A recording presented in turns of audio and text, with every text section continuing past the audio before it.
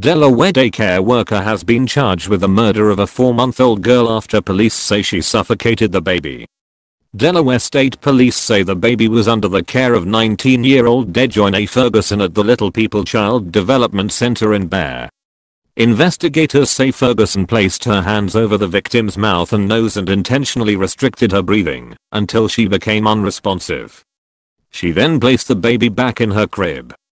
Police say, about 20 minutes later, Ferguson alerted the daycare owner that the child was unresponsive. The infant was taken to the Christiana Hospital, where she was pronounced dead around 10:30 a.m. Thursday. Ferguson has been charged with first-degree murder. She is being held on $1 million bond. Yesterday a family's world was changed forever. As a parent personally, I'm heartbroken for them, Delaware State Police Master Corporal Michael Austin said. As a spokesperson for Delaware State Police, I can ensure you that everyone within this agency feels the same way.